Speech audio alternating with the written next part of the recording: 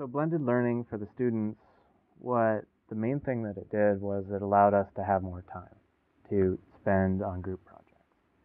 And having a time when everyone in the group can be there and be working on it with the support of their instructor nearby and their TAs is pretty huge. So it's a lot easier for the groups to meet, so they end up spending a lot more time working on the group project. Being able to spend that in-class time interacting with the groups is pretty helpful too. I spend almost every class period connecting with the different groups. One thing we do differently in our class that we didn't do before is we have in-person grading. So it's just an in-person critique, you did this, this, this. And we don't spend any time writing up grading evaluations. And so because it's just one-on-one, it's really fast. And it's a good chance for students to ask questions. So we do that for all of our work. The individual projects, we check in person on what they've done, and then make sure that they've got the main concepts. But in a group situation, that form of feedback is really useful because you can really create a conversation. So you look at the stage for the group project, and then you're able to interact with them back and forth about what they've done and what they could do differently next time and how it relates to engineering as a whole. So the groups are a support network for the students. And, in a class this large, it's easy to just kind of get lost in the crowd.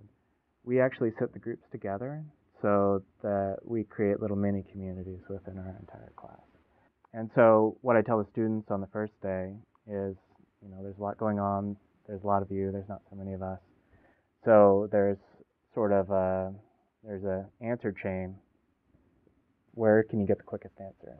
And, I say, okay, first you go to Google with your weird error message you got from your CAD system, and usually there's something to do with there. Secondly, you can search our videos, type in those keywords, see if that pops up in one of our video lectures.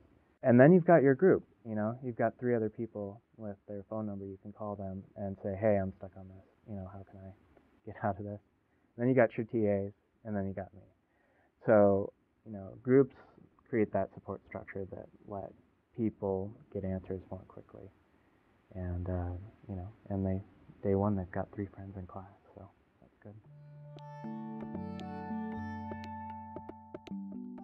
It's a lot different than it was before the blended learning.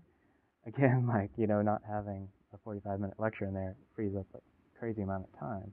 We do a quick review in the beginning, and that's just to create another touch point for all of those concepts that they learned in the video lectures outside of class, get everybody on the same page.